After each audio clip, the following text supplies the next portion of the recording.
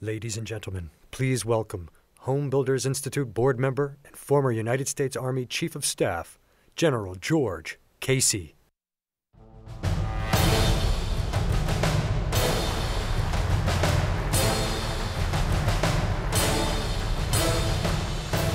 Thank you. Good morning. That was a little weak. It's great to be with you here in Vegas. Now, you're probably asking yourselves, what the heck is a general doing on the board of the Home Builders Institute? And I must say, when John Corson asked me about 18 months ago to join the board, I had similar thoughts. In my retirement, I remained committed to ensuring that the men and women that have served this country so well have the training and support that they need to have productive careers outside the military. So for me, joining an organization that was already a national leader in construction training for more than 40 years seemed like a good way to help veterans. And I must say, I haven't been disappointed. HBI has already established a veterans training program in Florida that is producing skilled veteran workers for the workforce, and you're going to meet some of them here in a few minutes.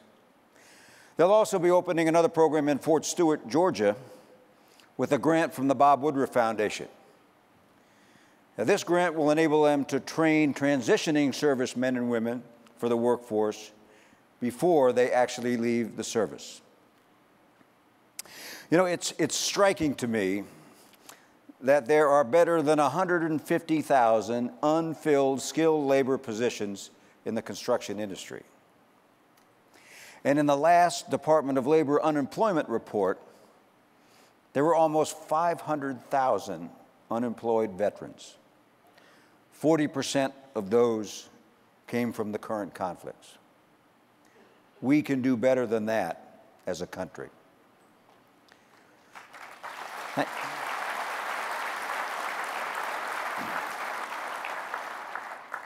You know, it may not seem like it to you, but the men and women of our armed forces have been at war for 13 and a half years.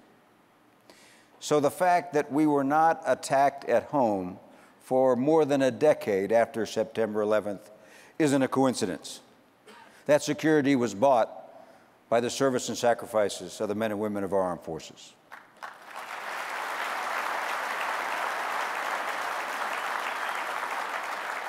So you can say that they deserve our support, and they do. But this generation of veterans, just like those before them, have already made a difference in our world. They know how to work as members of teams. They have good values and work ethics. They understand discipline, and they know how to solve complex problems. When they have the right training, they're just the kind of employees that you're looking for. So I'd say hire vets because it's good for business, not just because they deserve it. Now,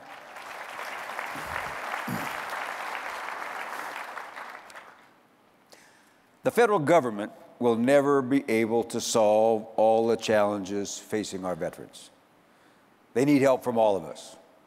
For sure, states have an important role, but we will not succeed without public-private partnerships like those that HBI is forming around the country.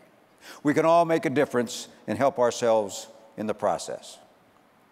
Now, let me introduce three great soldiers who've already benefited from the HBI veterans training programs. And I'd ask you, please hold your applause until I get all three of them up here. First, from Orlando, Florida, Specialist Tim Ephraim, United States Army. Tim's 14 years on active service included 10 years in the United States Army and 4 with the United States Navy. He's married, no children, and he completed the PAC training last March. Second, also from Orlando, Florida, Staff Sergeant Fabrice Mesnej, United States Army. Fabrice enlisted in the Army following his graduation from high school, and his 18 years of service included combat tours in Desert Storm, Iraqi Freedom, and Enduring Freedom. He's married, has 1 child, and is currently enrolled in the training program. And lastly, from Jacksonville, Florida, Sergeant Roland Byron, United States Army. Sergeant Byron enlisted in the Army following his graduation from high school. His 9 years of service include a tour in Afghanistan. He is single, and oh, by the way, looking for a date while he is here in Vegas. He completed his PAC training last year, and he has applied for an electrical apprenticeship in Jacksonville.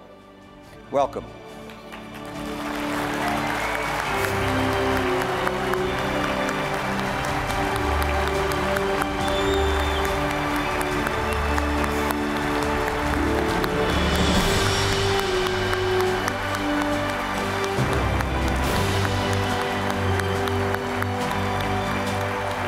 Thank you. Thank you, and thank you for that very warm reception. You can breathe a little easier. Yeah. Now, to commemorate their transition from soldiers to home builders, I'd like to bring out John Corson, the president and CEO of the Home Builders Institute, to present a certificate of training to these great soldiers. Welcome, John.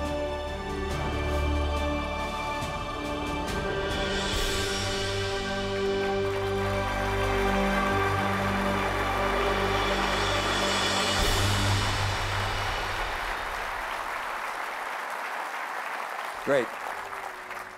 Now I'd like to ask Sergeant Byron to say a few words about his training and about what it meant to him. Thank you, General. Thank you all for this very prestigious honor. Glad to be up here today. And I guess I'll start with my genesis in the HBI. Was 2 years ago in January 2013. I started the training to focus on gaining some trade skills and becoming proficient with those skills in the workplace. One thing I didn't know was not that HBI was just going to build me with these skills, but personally. HBI works in building not just better builders, but better people. And these better people is what makes a better community. So I'm proud to be a part of HBI, and I look forward to continuing the HBI and the future of this industry. Thank you again.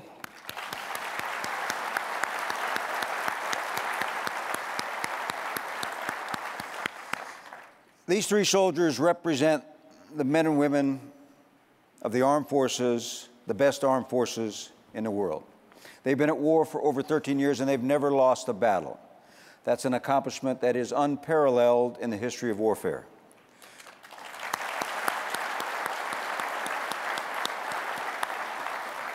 Properly prepared, they can move this country forward, but everyone must do their part.